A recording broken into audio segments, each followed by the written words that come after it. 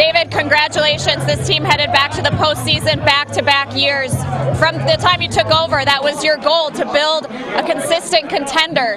Do you feel like you've done that now? That's what I've been thinking about all day, is when I got here, when we began to talk about what we wanted to build here, what we wanted our legacy to be, it was a team that competed for playoff spots, division championships, and ultimately World Series on a year-in, year-out basis. We've done that now 3 years in a row. We've made the playoffs 2 years in a row. I always say it's not easy to do. It's really tough to make the playoffs in this league. We're really proud to do it. We don't think this is the end. Woo! That's your all-star catcher, Yasmani Grandal. We'll get to him in a minute.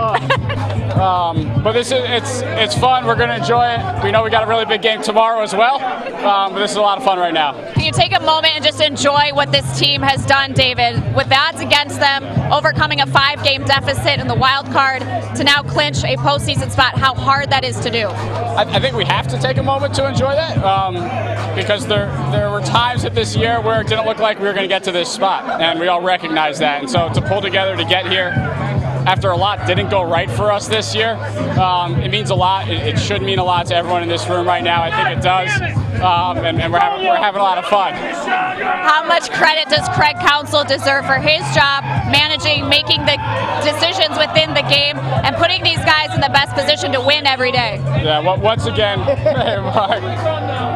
Craig's done a phenomenal job. He's putting our players in position to succeed on a daily basis. It's been fun to watch. We came together at the right time of year, and we're playing really good baseball right now. Mark, I'll bring you in here. David, David had more champagne poured on him than was consumed at his wedding. Yeah, that's probably not right. Thank you so much. Mark, David, we just spoke about your goal to build a consistent contender, and now you're back-to-back postseason appearances. How do you feel as owner of this team? Well, this does not get old, right? Look at this.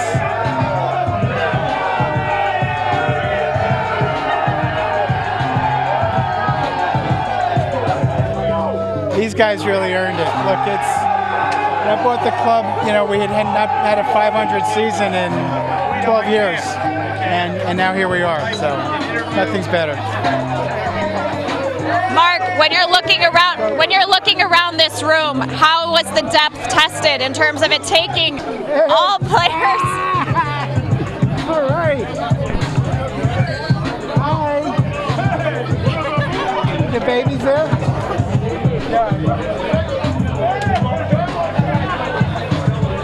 Mark, how much was the depth of this roster tested in order to accomplish this goal to get into the postseason? I think the depth of the roster is what got us into the postseason. Sorry to... That's not from me. That's... the depth is what's got here. David Stearns and his group, and Craig and the field staff work very closely together. And, everybody wrote us off. They came in every day and stayed focused. And it's really a hard thing to do. What are there? How many teams? 5 that want to be here, and now we're number 4. So that's awesome. This team had to absorb a tough loss, losing Christian Yelich. But what does it mean to have him here in the room to celebrate with the team?